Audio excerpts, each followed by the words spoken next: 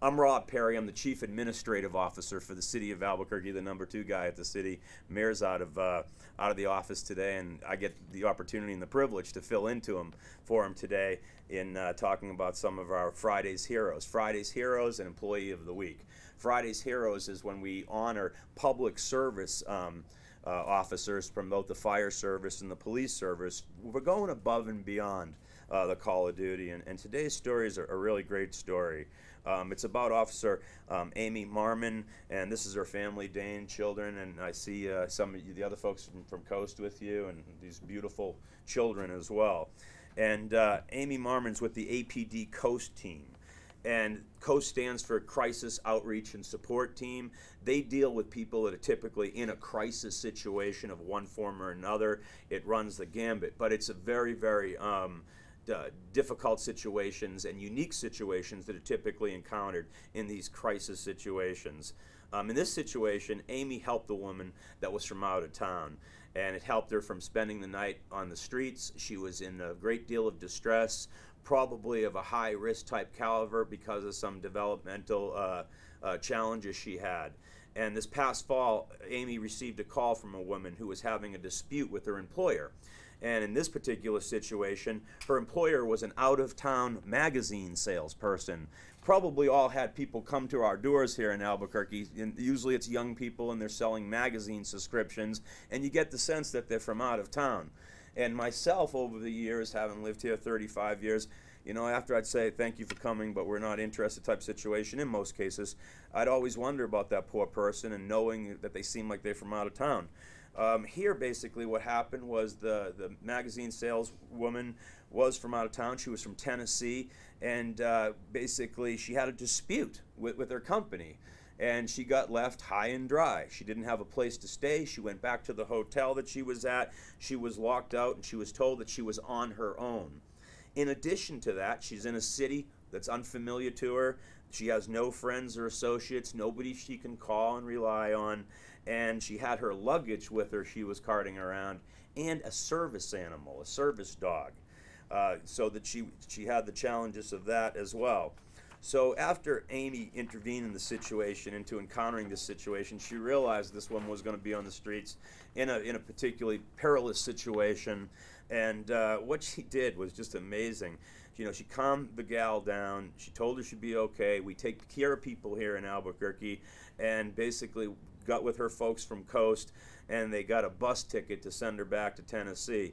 But what Amy did was go one step above and beyond that. She actually took her own personal money and paid for a hotel room for this gal that was from out of town, so that she had a safe and secure place to stay that night before she got on the bus with her luggage and her dog and reunited with her, you know, her family back in Tennessee and the folks she knew.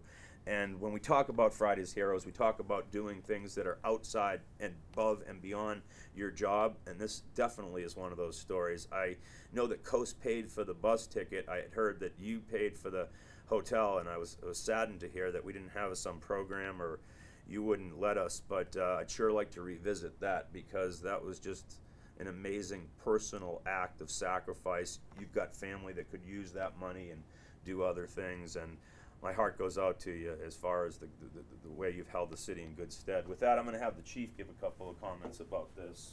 Thank you so much, Robin, and we're very proud of the work that's done each and every day by the men and women of the Albuquerque Police Department, but specifically our CIT team and Coast Unit. And Amy is obviously a very integral part of CIT, helping people in crisis, and Coast kind of bridges that gap. And we're also very fortunate in the fact that we do have some other groups that help us. Faith Lutheran Church is one of those groups that helps provide monies that help in situations like that, but sometimes that money does not go far enough, and we're able to reach out to have people help us, help people in a time of need. Specifically with this incident, because there was a service dog involved, Officer Marmon realized that it was critical that this lady not be separated from her dog, and I believe that was one of the issues, is hotels not wanting to allow the dog to be present with her. And at one time the dog might have had to go to animal control for some time. Amy was able to work out an equitable solution, get her in a hotel at her expense, and allowed her dog to stay with her. So it shows the compassion that people like Amy have within the department to make sure that somebody who is in crisis or may be in crisis can be dealt with as humanely and as humanistically as possible. So I want to thank you for a job well done, for representing the department great in this situation and making a difference in somebody's life. So congratulations. And as a small token, Amy, we have the Friday's Hero insignia coin for police and fire and emergency management. And you were her hero back then. You're our hero today. And I know you're a hero every day for your family and the city. Excellent job. Let's give Amy a big hand. Thanks.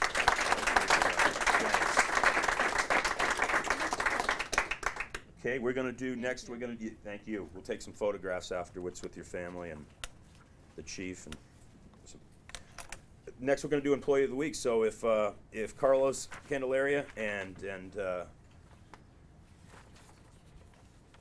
let's go, Mr. Moore. You too, James Moore, can join me and some of his folks from Solid Waste. This is a really nice story too. In addition to Friday's Heroes, of course, we do Employee of the Week, and this week the Employee of the Week is Mr. Candelaria, Carlos Candelaria. Carlos is a driver with the Solid Waste Department, and James Moore is the director of the Solid Waste Operations, the operations director for the Solid Waste Department. And that's a department that also touches everybody's life in one way or another, because we see the postman, we see the solid waste driver every week, and we kind of rely on our city's services as that for pretty important things. And we received a letter in this particular case from a family, Ray and Mary Lou Baca, out in the northwest part of town. And the Bacas informed us about what Carlos had done in this particular case, and she stated that she was struggling with her husband's serious health problems, and that he had been in the hospital, and at the time it was very difficult for her to pick up the chores of a significant other, and these people were a little bit older. And so Carlos was aware of the community around him and his route and the people that lived on the route and the situations of that, which sometimes when you see the solid waste vehicle go by your house, in some of the media stories I've seen, they think there isn't a personal touch to that, but Carlos certainly proved otherwise. And so he noticed that the lady's trash bin wasn't at the curb one day, so he actually stopped his truck and he slowed down his route, and he saw the lady struggling to basically get the trash bin out of her, out and move the bin to the curb so it could be emptied. And he got out basically, and he helped that woman out, and they talked and learned about the situation with her ailing health of her husband and the like.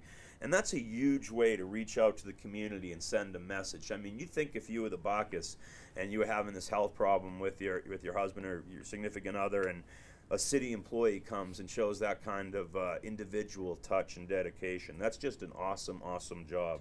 And they're stressed and everything else. In a separate incident, we'd learned that Mr. Candelaria heard of the passing of a resident in the same neighborhood, and that had happened, I think it was right around that same time, and he went out of his way to stop at that resident's house and to walk up and to talk with the man's wife and the daughter and to offer his condolences for their loss. And again, a great job of going above and beyond the call of duty, taking time out of his hectic life, his hectic job, the demands that people put upon him to do his job in a timely manner and do so many collections and things like that.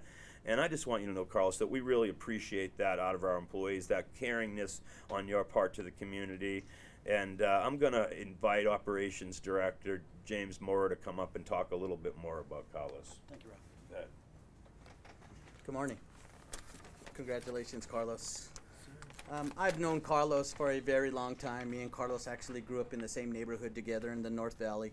And I still remember Carlos back then out in Gregos Elementary School playing basketball, or out in the sandlot right next to Valley High School playing baseball.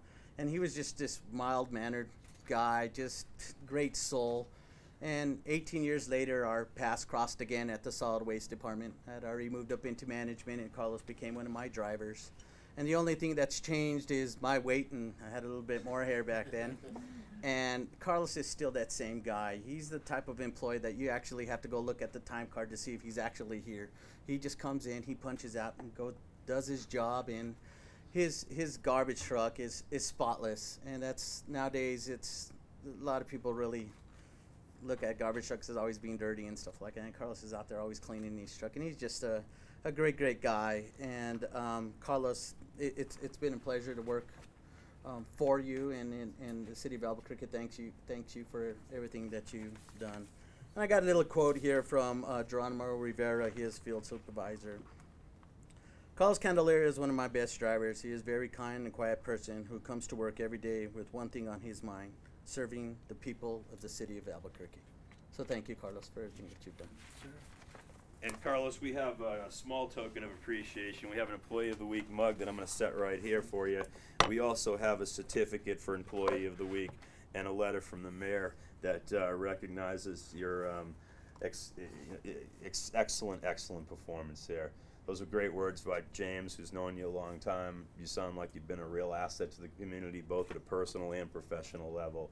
And John, thanks for having a great guy and providing these services to the city. Let's give Carlos a big hand.